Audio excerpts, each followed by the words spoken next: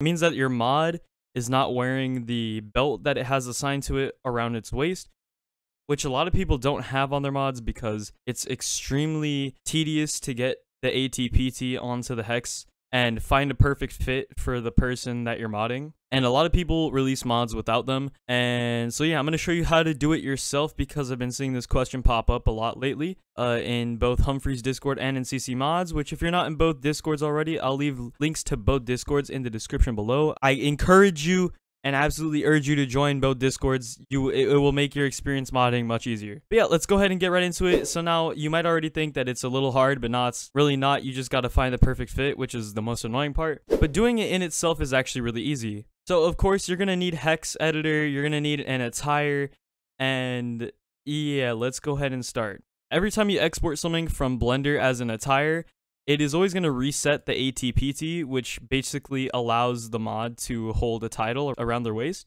And every time you export an attire MDL out of Blender, it will completely reset that and you have to assign it manually. Now, one way you can do it is, of course, by opening Cake Tools, going to a Cake file, and then opening one of these, going through characters, and then just testing each character's attire MDL ATPT out on your own and see if the title fix works on them. But it's a lot of trial and error that you have to go through.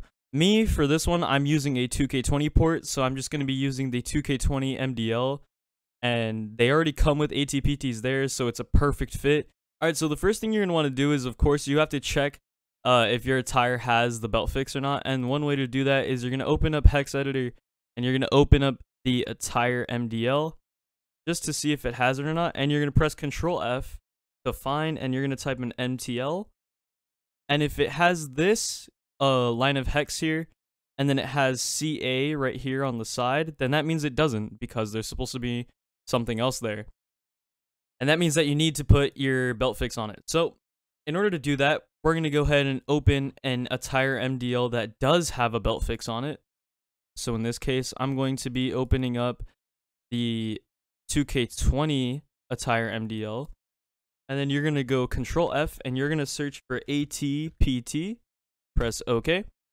And you're going to grab this first byte, I'm pretty sure is what it's called, where ATPT is. And you're going to drag all the way down. I recommend that you pay attention to this right side right here. And you're going to drag all the way down until it becomes a bunch. So I don't know really the best way to explain it. So you see how everything's very minimal right here on the right side whenever you're scrolling down.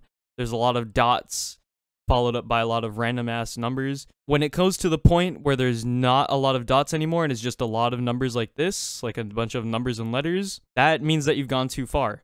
And you go up to where this YYY is, and you're basically going up to these bytes right here, 4D, 54, 4C, 21, and you're going to stop right behind the MTL on the right side.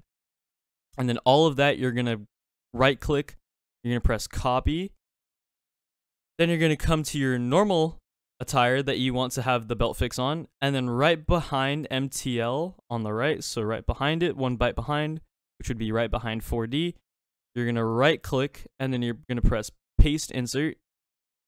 That way it looks something like this, and then press Control S to save, and boom, you've just performed your belt fix on it. And then now once you've done that, you can of course test it out in game, baking a folder, characters, and then bake your folder.